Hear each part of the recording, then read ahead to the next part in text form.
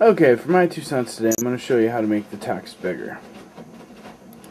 Go to Start, go to Control Panels,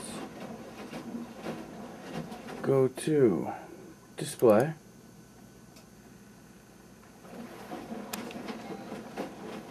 now from Display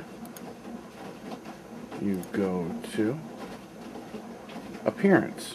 Now, font size, go to extra large fonts.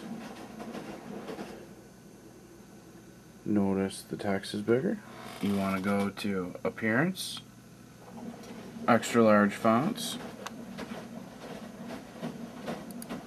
You can even go to Advanced and actually select what you'd like the icon, the capture button, all that stuff. Then you can adjust the size from there.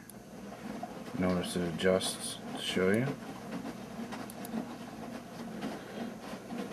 And that is how you change everything.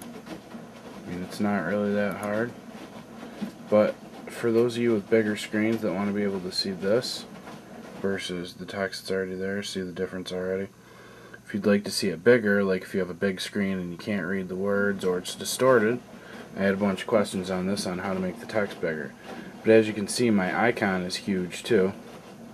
Like the normal window, I have pretty much X'd the whole thing out with just this arrow, so it's about 10 times bigger.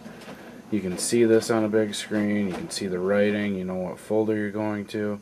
You'll have to restart to get it to all do, but a couple times you'll fine tune it and figure it out just how you like it. And like I said, you can adjust it. Another thing you can do is go into Display Properties.